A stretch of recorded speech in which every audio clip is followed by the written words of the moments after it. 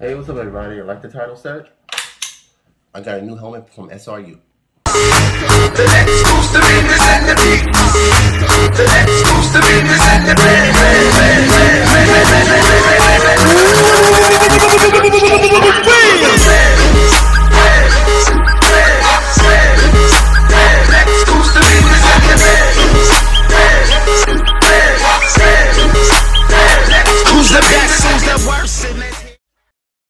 So, those of y'all that follow me on Instagram, plug right here.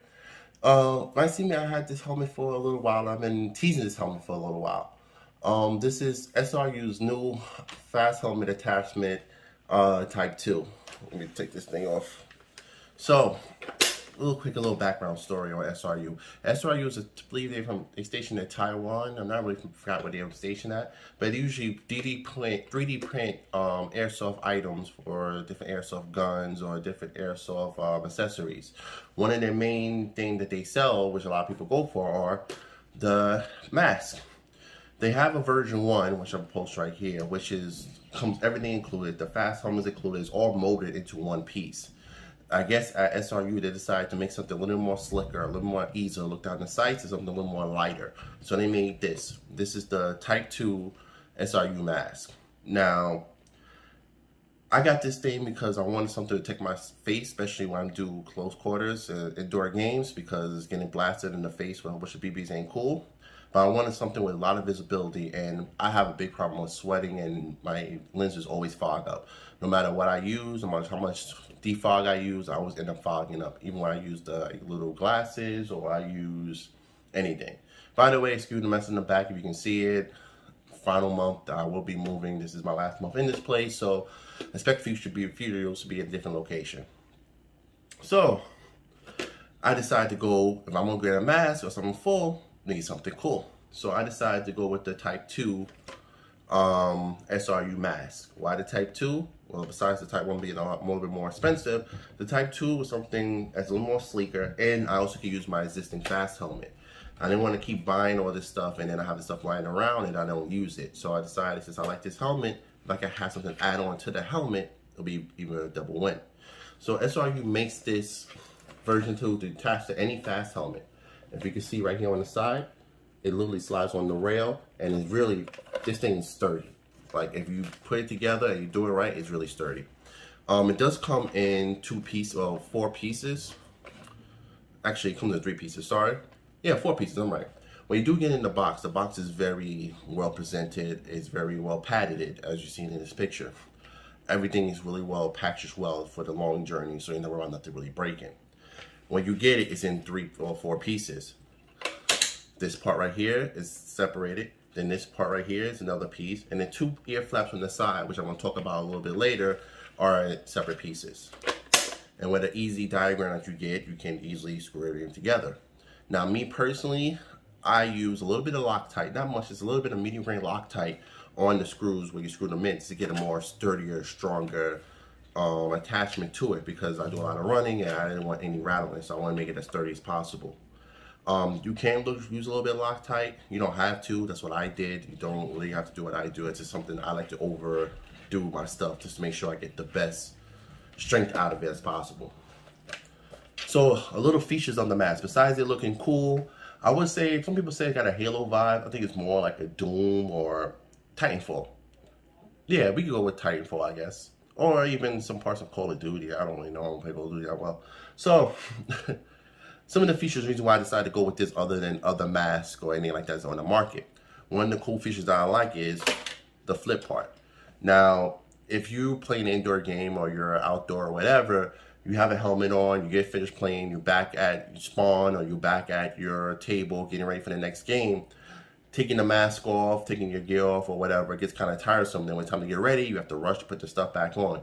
Where if you got everything fitted comfortably, all you got to do, flip the top, it comes open, you get breathability, you can talk fine and everything. It's convenience. Even with the mask closed, you still can hear and talk really well. And it's not as hot as most people think. Right up here, it's not a complete seal, so you got ventilation here. If you get a certain type of helmet, you got ventilation on your helmet, and it's not like a tight seal around, which is good. Another thing about this helmet by S.R.U, which is really cool, is the fans. So these circles right here are both turbo silent fans that blow air this way into the front of the visor, which prevents fogging.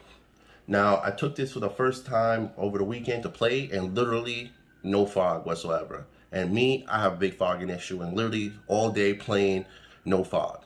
Now, one thing I wish they did that made the fans ease. Well, I wish kind of make the fans battery powered, but I get it. It's be a little bit more extra money and stuff like that. So they do require, you can see right here, there's 2 USBs, one for each fan. Now, the wire is pretty long. You go down and fit into your pocket, but to run, it could be a little bit troublesome. This is just a temporary setup to actually figure out a more permanent way to set it up. But, you know, have a little pouch that people use for GoPros anyway, and get yourself solar powered little battery pack. This is solar power, so if I'm outdoor playing, it's getting charged regardlessly, and it does nothing to recharge. I can just leave it outside the window when I'm done playing the game, and it charges itself. And it has 2 USB ports on either side, so I can run both fans simultaneously. I really wish that it was like, I don't know, like I said, battery operated eternally, but you know what? It would raise the cost up, and I get they're trying to lower the cost, reason why they made the version 2s, or one of the reasons why they made the version 2s. But I gotta admit, with the both fans on, like if I unplug both fans in right now, and you're not gonna hear it at all. Like get this one. So, okay. Now, I don't think you can hear it, but it's a very, very low hum. I don't know if you hear it or not. And when you're playing the game, unlike most fan systems out there, or some fan systems out there, especially their low-end cheap ones, it's very noisy. It gives you a headache. You can't hear what's going on. And it's just a lot going on, especially if your GoPro's right there, you can pick it up. But with these silent fans, you don't hear anything, especially when y'all playing and stuff. You can still hear your team, and you still communicate, and you're not being overbearing with the fans. And they use regular juice. I had this running all day over the weekend, never unplugged it, and I'm still at 4 bars. And this is not even a high-end solar power battery pack, and it's still fully charged. Another thing I like about it, why S.R.U do their helmets, is that you can still use your GoPro. Now, you need to angle it a little bit differently, or you can angle it a little more downward, but it doesn't get into your, like, the lens doesn't block anything. So pretty much while you have it here, you don't have to worry about this blocking your view. Even when you flip this fully open, it's still not going to hit your GoPro. So you don't have to worry about this flip it open, hitting your GoPro, knocking the alignment out or whatever, or just getting damaged. It's actually perfect height and allows you to use your GoPro with this. And it doesn't add that much weight. And to be honest with you, with this in the back, it kind of balances it out. Another thing I like about this is it's not heavy. It's 3D printed, but it's really sturdy material. Excuse me. It's kind of like a polymer material. You can tell them they put a lot of time and energy into crafting this thing and making this thing as durable and good as, they say, anything you'll buy at a regular retail store. It's not something cheaply made that you know is going to break and as soon as you sneeze. Even the lenses are ballistic rated with 6mm BBs, I think up to 500 PSI or something like that. I could be wrong. And we don't have to worry about nothing breaking and stuff. And the lenses are interchangeable and they got different colors, which is cool. And the little button right here that raises it up, it's a little stiff, which is good. And you push down. You don't have to push the button, which to me is good. You don't worry about BB hitting it by mistake in the middle of a game while you're getting a shot at it and the thing opens up by mistake. BB can hit this all day and it won't go because it has to come down. And the likelihood of a BB having enough force to push this down is highly unlikely. And if that happens, you got a lot more problems because somebody's shooting nothing more than real metal BBs versus plastic. Besides that, it fits really well. It's a little snug. It has different adjustments from extra large, large, and medium. Right now, I have it on the extra large configuration because I have a big ass head. But they come with the parts where you can actually change this to make it to a medium configuration. I choose large because, like I said, I got a big head, but you can actually adjust this to the size of your head, which is awesome. You do need a fast helmet that has the mounts on the side, so you can connect it properly and it'll be sturdy. And just to show that you can still talk and breathe in this thing, See, once you get the wires out the way, I can literally talk all day and stuff it in. So I'm putting it on my head and I have no issues. Now you do get kind of a semi-muffled talk, like sound when you're talking to this thing. It kind of sounds like, I know, like I'm the Mandalorian, but it's not so bad where people can't hear me. People are like, what? And with the fans running, it doesn't get as hot as most people think we'll get in this thing. It does get a little humid, but once you have the fans on and you're running, you really don't feel it.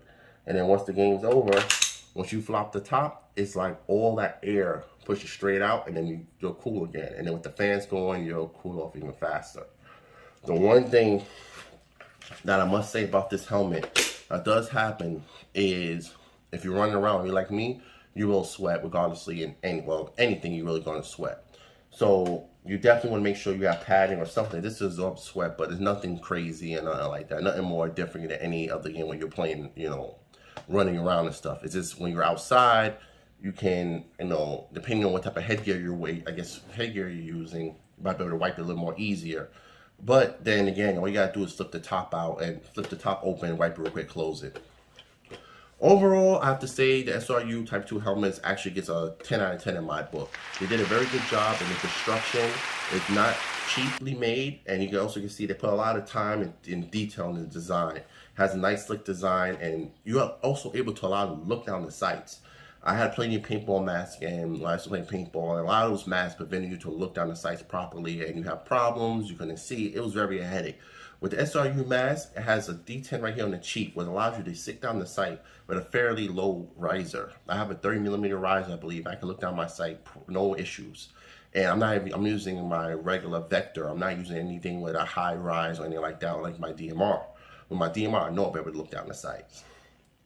Oh, I'll say this is a great buy for anybody that's looking for something cool to have. The people can say, oh, wow, you got a cool mask on the airsoft field, or you play a lot of indoor games and you're looking for some type of protection for your face rather than just the standard mesh over the mouth and mesh over the ears, or even like a face cloth. This will protect your face and your ears, as say right here on the side, and you'll get a lot of people saying you look cool in it.